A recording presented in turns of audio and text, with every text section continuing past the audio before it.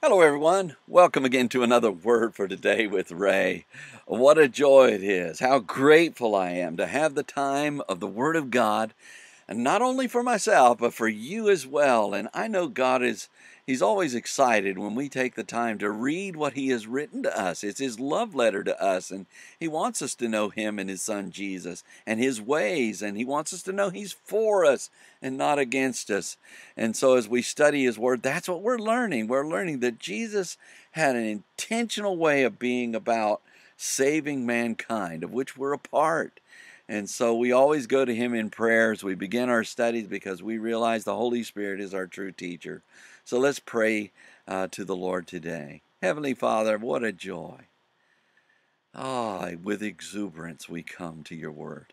You're teaching us so much through this Gospel of John. And Lord, we're excited that again we get to read your word, study your word, and also to have your Holy Spirit to guide us into all truth and to empower us to live according to that truth. We just want to bless you today, Lord.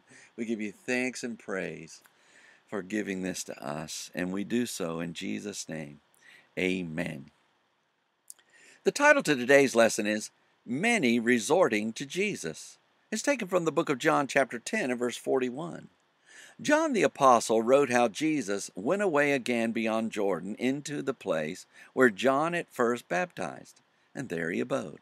And in chapter 10 and verse 41 of his book, John shared how many resorted unto him, where we read, And many resorted unto him, and said, John did no miracle, but all things that John spoke of this man were true.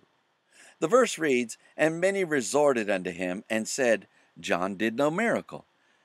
John began with the words, And many resorted unto him, which means, and a great number of people arose, appeared, and came forth to Jesus, and said, and uttered, declared, and proclaimed, John did no miracle, which means John the Baptist, whose name means Jehovah is gracious giver, did not perform, produce, or make ready any supernatural wonder, sign, mark, or token.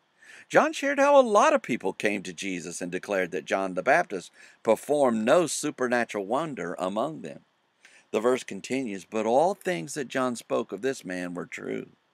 John added the words, But all things, which means, however, nonetheless, notwithstanding, and moreover, each, every, the whole, and everything that John spoke of this man, or that John the Baptist declared, proclaimed, and uttered concerning this male human being, were true, which means existed as truthful.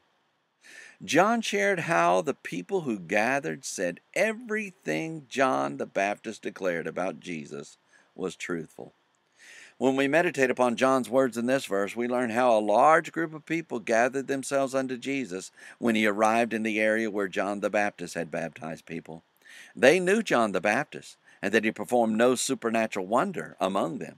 They also knew how John the Baptist told them about Jesus, and everything he said was true. Jesus came into the world to save people from their sins, and the miracles he performed bore witness to the fact that he is God's Son and Messiah. Those who are wise will examine John the Baptist's words concerning Jesus, and when they discover Jesus is the Christ of God, they should yield their lives to him as their personal Savior and Lord. Next time, John shares how many believed on him there. So read ahead, and we shall join together then. Until tomorrow, there is more. And may the Lord bless you and keep you. May he make his face to shine upon you and be gracious unto you. May the Lord lift up his countenance upon you and give you peace as you continue to study his word. In Jesus' name.